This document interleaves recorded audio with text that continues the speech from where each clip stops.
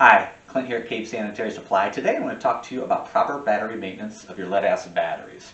Alright, why do we want to talk about this? Well, really it's a couple things. One, it's that there's some supply chain shortages going on right now, so it's very difficult to get some sizes of lead-acid batteries as well as your AGM or maintenance-free batteries. So that's important. Reason number two, probably about 90% of the calls I get on battery-powered equipment really goes back to the battery itself, not a mechanical issue on the scrubber or the sweeper or whatever it is. So it's really important to properly maintain these batteries. So let's jump right into how can we maintain these batteries well.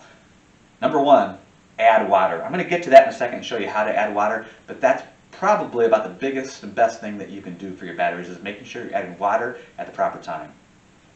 Number two is don't let your batteries run all the way out. So if you're running an auto scrubber or a sweep or whatever it is, try not to run it all the way until it's completely dead. You do that enough times, that's really hard on lead acid batteries.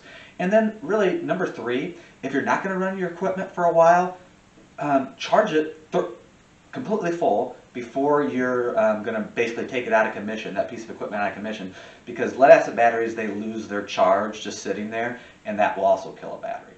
Okay, how do we properly add water to your lead acid battery? Well, first things first, make sure you're wearing PPE.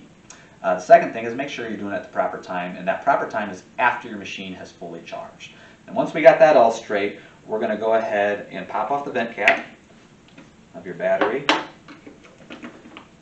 And then we have the issue of what level do we fill this battery to. What we don't want to see is the lead plate. If you see the lead plate, that's bad. If you see no water at all, that's really, really bad, all right? But what we want to do is fill above the lead plate, but we don't want to overfill where it's coming above the cap. So we want to have kind of halfway between the bottom of the cap in there and the lead plate.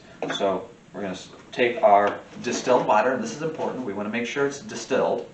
That's just going to allow your battery to last longer. And we fill it up, making sure we have an overfill. All right, we're going to do that to each of these cells. All right.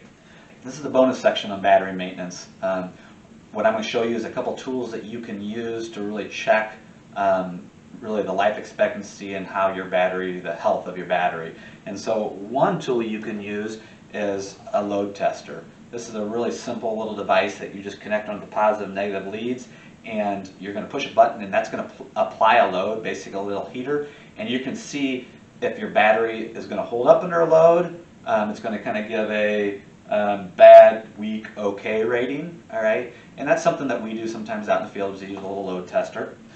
Another device that you might want to use is just a voltometer, all right? You can just check and see, hey, this is a 12-volt battery. Let's see where the voltage actually sits at. Run it a little while and see how much it's dropped. That does tell us quite a bit. Sometimes we'll even run a piece of equipment with this hooked up, and we'll just watch that load drop as we run it. That's even more effective than this thing because this is not real world, but when your scrubber's running, we can check voltage real world, and that's a really effective method of seeing, hey, are these batteries okay, are they not?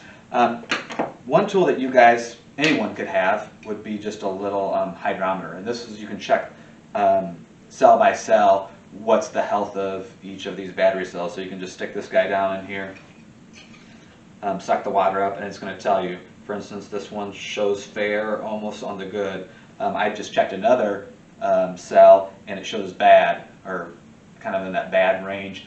And we know that this battery, you need the whole pack to be working. So if you have one cell that's bad, unfortunately the whole battery is probably on its way out.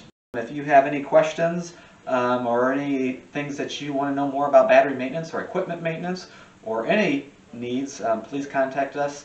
Our goal is to be your partner for clean and safe environments. Thanks for watching.